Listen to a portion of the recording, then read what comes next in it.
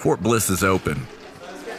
That was Major General Jim Isenhower III's message for guests during a ribbon-cutting ceremony / pool party at the Aquatics Training Center at Fort Bliss, Texas, January 21st. Facilities like this, open to DoD ID card holders, are now back to full capacity. So we want to encourage all of our families and their friends to come on and enjoy it and take advantage of a situation like this. Backed by Bliss FMWR Sports and Fitness and guests, the 1st Armored Division and Fort Bliss Commanding General formally reopened the multi-purpose room at the ATC on East Bliss.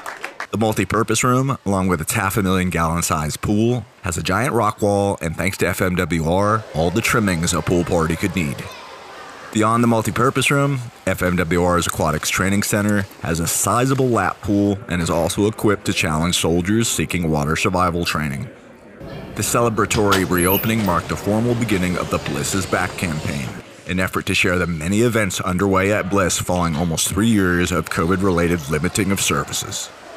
For more, check out our homepage, home.army.mil/bliss, and then click the Bliss is Back banner at the top of the page.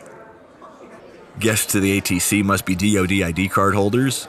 To learn more about the ATC and their services, visit bliss.armymwr.com/programs, and then find the Aquatics Training Center under Sports and Fitness.